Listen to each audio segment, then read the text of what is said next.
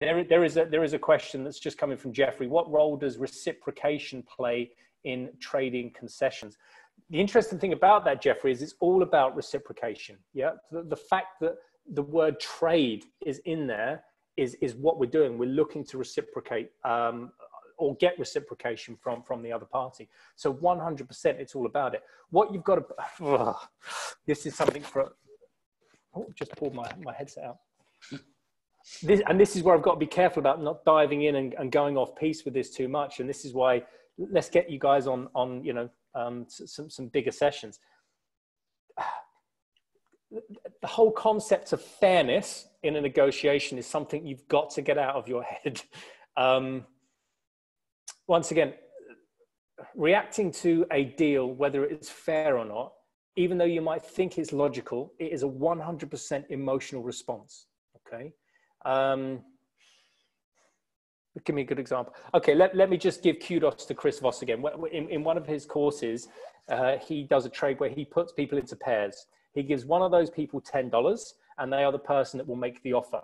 And it's simply an offer and an acceptance or denial of that offer.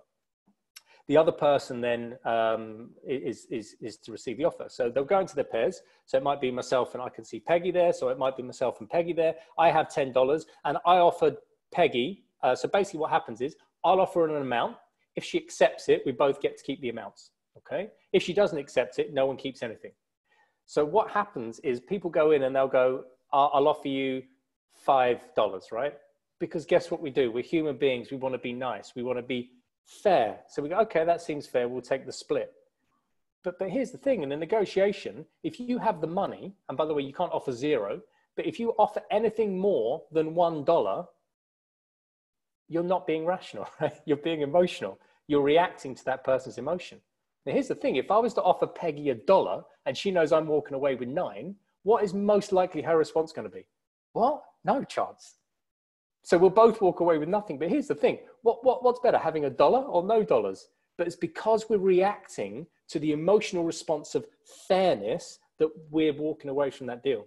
So in that example and that activity is if you walk away, if you offer anything more than $1, or if you accept, you know, if you don't accept the dollar, what you're 100% doing is reacting to that emotionally.